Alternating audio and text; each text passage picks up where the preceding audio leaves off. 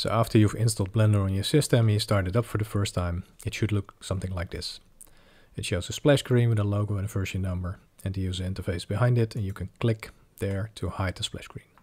So the first thing we're going to do is change a few of the preferences to make it a little bit easier for ourselves. So we go into the Edit menu, the Preferences option, which will show the Preferences window.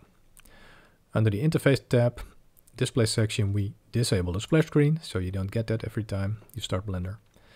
Under Temporary Editors over here, we do Render in Image Editor.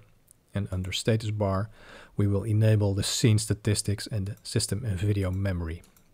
And what these three do is they show here in the status bar some numbers on the scene that you're working on, so the number of objects in the scene, but also how much memory it's using. After that, we close the Preferences window, and those preferences will be saved after that. So I've now turned on the full screen mode of Blender in order to hide the parts of my desktop that we don't want to see. And what you see here is the default interface configuration for Blender. We've got a large 3D view area over here with which we can interact. There's a bunch of object properties over here. There's a tree view of what's in the scene, and there's another area over there. So this is the default. Now if we open a file, for example this motorbike.blend file, you will see that the interface changes. Now we have two 3D views, one over here, one over here. This part is more or less the same, but the panel down here has disappeared. So this is one of the features of Blender, is that the interface is fully configurable by the user, and it will get saved in the file, which can be really nice if you want to work on a scene in a specific way. You set up the user interface the way you want, you save it, and you can work with it in the same way when you load in the file back. So the basic mouse interaction with the 3D view. To rotate the scene, you hold the middle mouse button and drag the mouse. If you want to zoom, you use the scroll wheel. Or if your mouse doesn't have a scroll wheel, you can use Control middle mouse button and move the mouse up and down. And these are actually different types of zoom. So the scroll wheel is in discrete steps, while Control middle mouse button is a continuous zoom. And for translating the scene in the view, you hold Shift and use the middle mouse button like this. So one thing to note is that whatever area the mouse is located in is the area that the mouse interaction works on.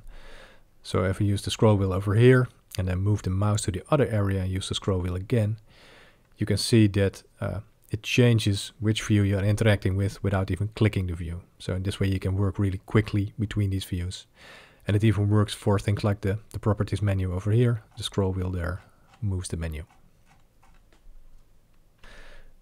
And if you get lost somehow in the scene when zooming in or translating or something, and you'd like to get an overview of the full scene, you press the Home key and the zoom will adjust to show all of the objects within the scene.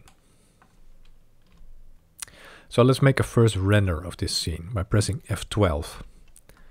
So what this does, it takes all the objects in the scene, the materials, the lights, the camera position, and turns that into a realistic picture as seen from this camera over here.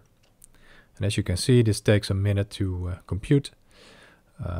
This is using the CPU right now to do these computations. We'll show how to do it on the GPU in a minute, but still it takes about, well, a minute.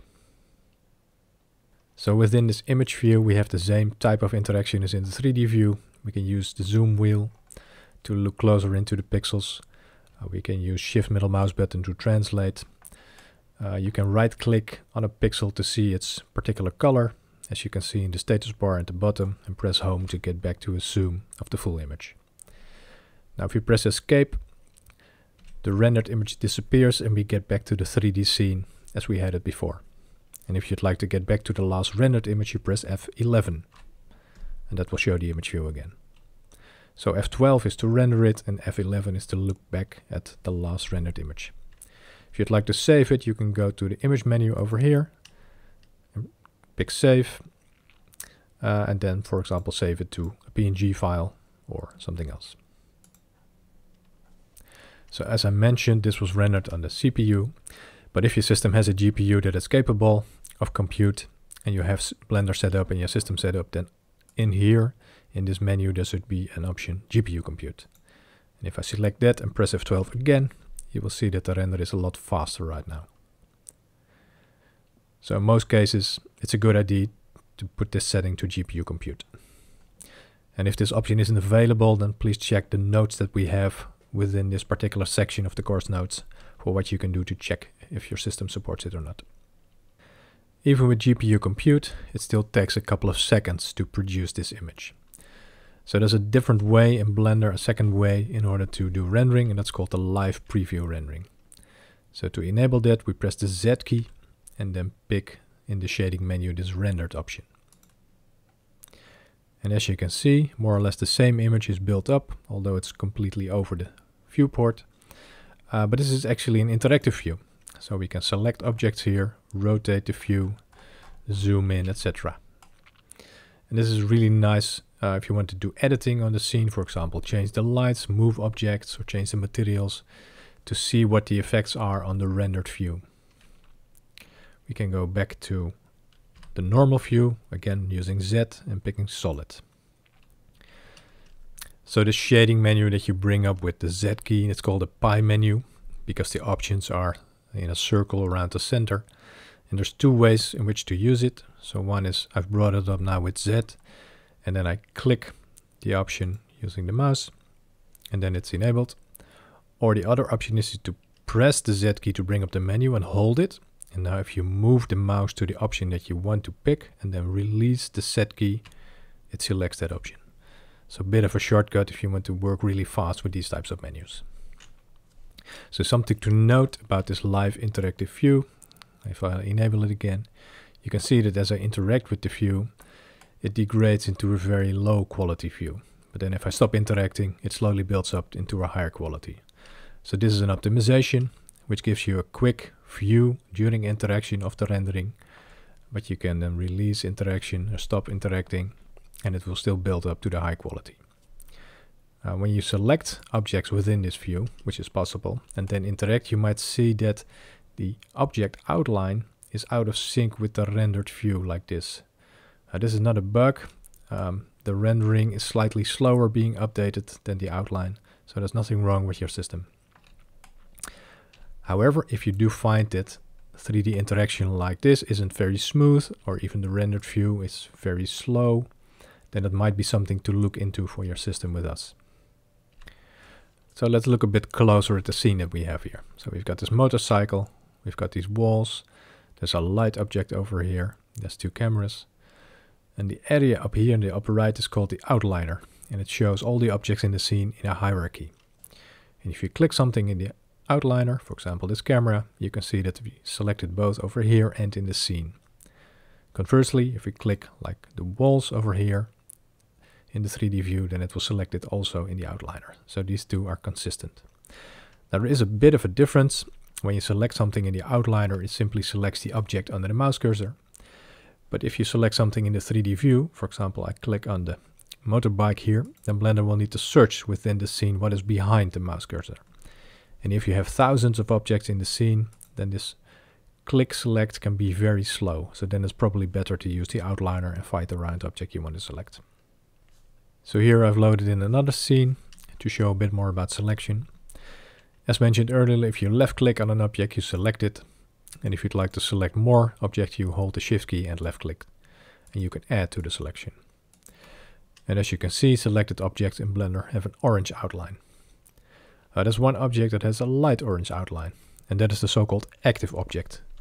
And for certain operations, that one is special, and we'll come back to that later. If you'd like to deselect, you can press Alt-A to clear the selection. Or another option is when you've got some selection, you click somewhere in the 3D view where there are no objects behind the cursor. Click there, and the selection is cleared as well. There's a different type of selection called the box select. It's where you hold the left mouse button and drag it, and everything that is visible within that box becomes selected, which can be a really nice way to select part of your scene. You can also use box select to deselect certain objects by holding Control and doing Shift left mouse button drag, and it will deselect all the objects visible within the box. Now, Shift left mouse button to add to the selection is a bit weird, and it's best that you try that out in one of the exercises, because depending on the viewport and how many objects are visible behind the mouse cursor, the selection is influenced. For example, if I position the view like this, there's now 3 objects visible behind this position over here, and I use Shift left mouse button click. You can see that the active object is cycled as I repeatedly click. But if I click on the cone object over here, and it's the only one visible behind the cursor, and use Shift left mouse button click, it first becomes active. If I click again, it becomes deactivated, or deselected actually. So yet another method to influence the selection is to use the outliner. By control clicking on an item there, you can add or remove it from the selection.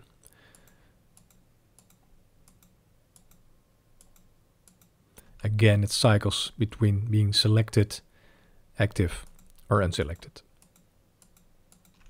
So notice that as we change the selection, the statistics in the status bar reflect how many objects we've got selected. So there's currently 7 objects in the scene, of which we've got 6 selected. So this can be a nice way to check that you've got the right number of objects selected that you expect, especially in very large scenes. And finally, there's usually more than one way to do a certain operation within Blender. It can be through a shortcut key, as we already saw. It can be through a menu action, or it can be through a mouse action. For example, if we open the select menu over here, you can see in order to select all, we can use this menu option, or we can press the A key as a shortcut. And as we saw earlier, we can press Alt A to deselect, and that's something that the menu will tell you as well.